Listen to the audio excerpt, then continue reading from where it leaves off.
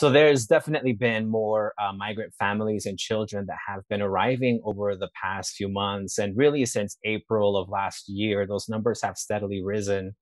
They are still below some of the numbers that we saw in 2019 when we had so many families and children arriving that Border Patrol was overwhelmed and they were forced to start releasing a lot of these families into the streets and the communities in Tucson and some of the other cities in southern Arizona.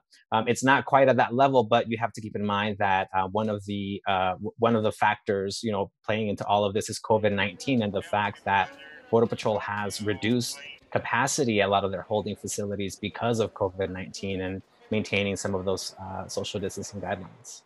Last week in Douglas, Governor Ducey expressed concern that this was taking place in large part because of the Biden administration. But as we know, it happened under Obama and, of course, under President Trump. What does your work tell you about some of the trends you're seeing in overall migration patterns?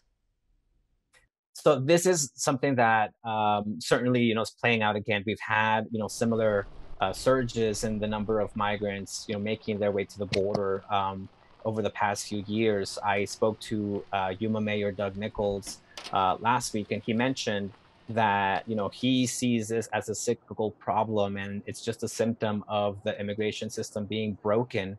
And we had Biden and many of the top officials asking migrants to stay where they are and avoid coming to the border. However, that doesn't really recognize the fact that there are thousands of individuals who are already waiting in Mexican border cities or or have been in transit for months and even years, trying to make their way to the United States. And so they have continued to arrive here, and everyone that I've talked to essentially kind of expects even more migrants to continue arriving here in the coming months. What's the strain going to be like on communities? I mean, you just returned from a trip to Yuma, Ajo, and Gila Bend, where that community made headlines for declaring an emergency because they simply cannot sustain the number of people they're seeing arrive in their towns.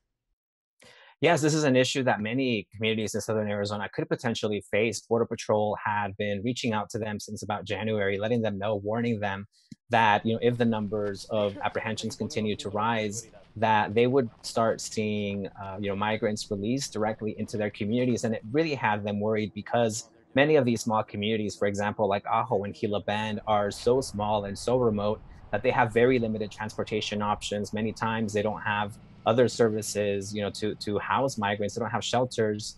In instances, they don't even have hospitals to be able to provide any sort of emergency treatment or COVID testing. And so that has become a big challenge. But a lot of the nonprofits have really stepped up to the plate here, both in Yuma and in locations like Ajo and Gila Bend, really providing the crux of the services there, including COVID-19 testing, ensuring that anybody who is released, tests negative before they're able to move further into the interior of the United States, and of course, providing some of those vital services like food, like shelter if necessary.